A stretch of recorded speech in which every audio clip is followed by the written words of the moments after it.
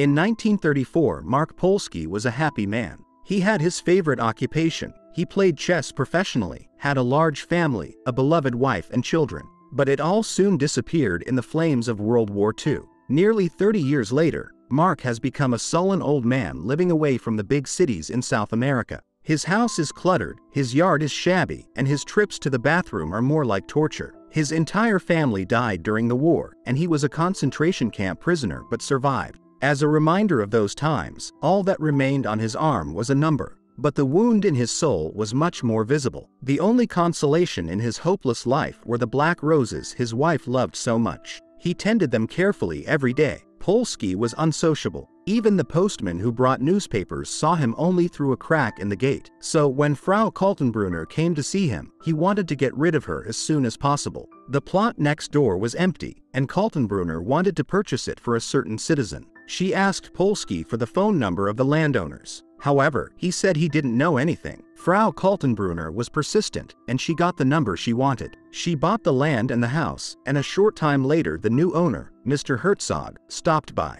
He always wore dark glasses, and young Germans helped him with the move. Mark was triggered by their speech, but he had to put up with it. For the second time in his life, the Germans came to his house and began to establish their order. Shortly after moving in, Mr. Herzog's dog, Wolfie, climbed through a hole in the fence, piled on and damaged Polsky's black roses. He wrapped the evidence of the crime in newspaper and brought it to a neighbor. But Herzog denied everything. Then Mark threw the evidence gathered on the lawn through a gap in the wicket and went home satisfied. The next day, Frau Kaltenbrunner came to him with the site plan. Polsky demanded that Herzog repair the fence, then his dog would not be able to climb it. And Herzog agreed, but it turned out that the fence was not standing properly. Part of the property, along with the rosebush, belongs to a neighbor. So Kaltenbrunner suggests that the roses be moved elsewhere, but Polsky is sure that it will kill them. Still unable to find a solution, Kaltenbrunner wrote an application to the court. The judge offered to divide the bush among the neighbors, but Mark was against it. He was cornered, and to save the roses, he agreed to give up some of his land. When a new fence was put up, Polsky wrote instructions for Herzog to take proper care of the bush. He had guests at this point, and Polsky decided to tag their car for revenge, but he couldn't squeeze a drop out of himself. When he returned home, he saw a neighbor throwing away his scribble and headed for him. He and Herzog had quarreled and Herzog's glasses fell off.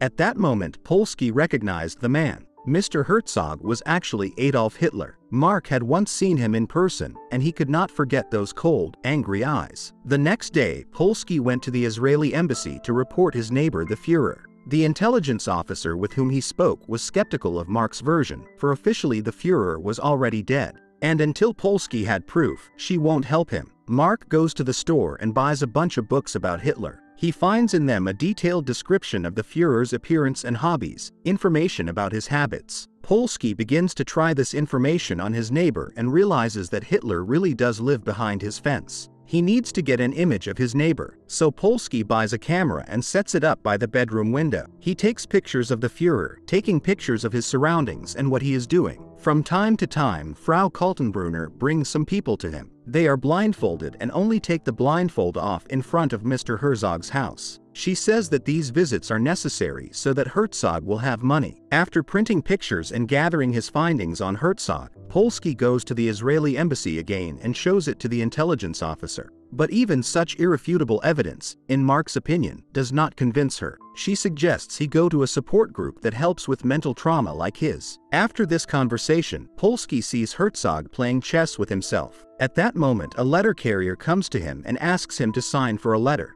This is when the old Jew gets an idea how to get proof. In one of the books, there is a photo of Hitler's letter, and if he gets a sample of Herzog's handwriting, they can be compared. Polsky asks to write him to confirm that Herzog has taken some of his land from him, but he wants to consult with Kaltenbrunner first. Upset that his scheme has failed, Mark says the outcome of the chess game Herzog is playing to spite him. Shortly thereafter, a neighbor comes to him to ask for coffee.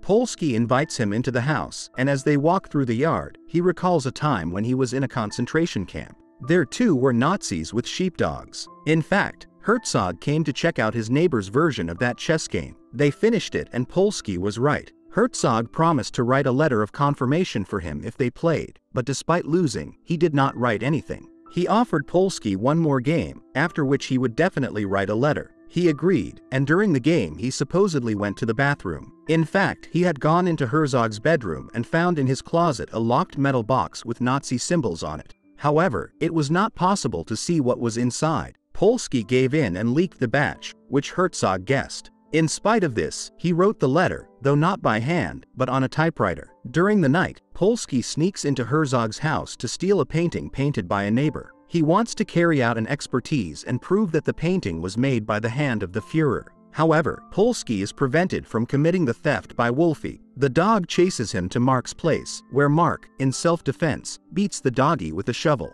He then drags him out onto the road to make it look like an accident. When Herzog finds Wolfie, he asks for help with the funeral. Together with Polsky, they bury the doggy in the woods. Herzog was grieving for his pet and showed up at a neighbor's house to play chess, talk about Wolfie, and have a drink. Polsky asked him leading questions to hear indirect confirmation that Hitler himself was in front of him. Herzog offered to paint a portrait of Mark, and he agreed. When he received the finished work, his opinion of Herzog began to change. Now he liked his neighbor, and he no longer wanted to rat him out to Israeli intelligence. Herzog reciprocated. He even allowed him to water the rosebush at any time. The next day, Herzog came to him for a hot drink. He got drunk and was about to tell his new friend some secret, but then Kaltenbrunner appeared. As the Frau took him home, Polsky saw some suspicious people visiting his neighbor again. As they left, they saluted him as if he were the Führer. At this point, Mark came to his senses, cut out the portrait and went with it to the Israeli embassy. However, instead of an art expert, the intelligence officer invited a psychotherapist.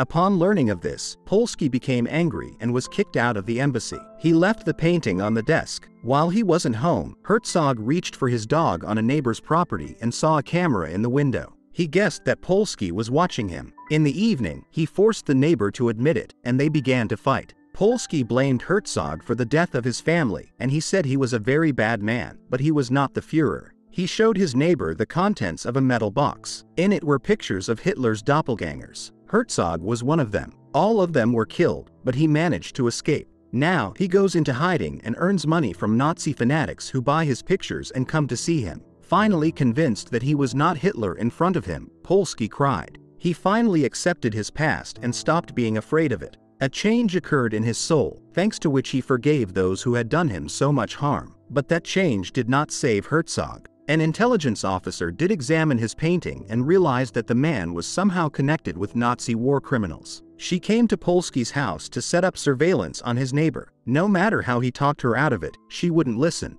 Then he came to Herzog and told him how he and his family had been hiding in the basement and the neighbor they trusted had turned them in. Polsky doesn't want to do the same thing as that neighbor. He advises Herzog to run away, and he follows his advice. Kaltenbrunner helps him move out. Herzog leaves his new dog to Mark Polsky. He also gives him his plot of land along with a rose bush. In return, Polsky cuts down roses and gives them to Herzog. He has a soft spot for Frau Kaltenbrunner and is able to win her favor with flowers. When they leave, Polsky is at peace, because the pain that has haunted him all his life vanishes with them. And that's where the movie ends. Thanks for watching. Subscribe to watch more movie recap videos like this.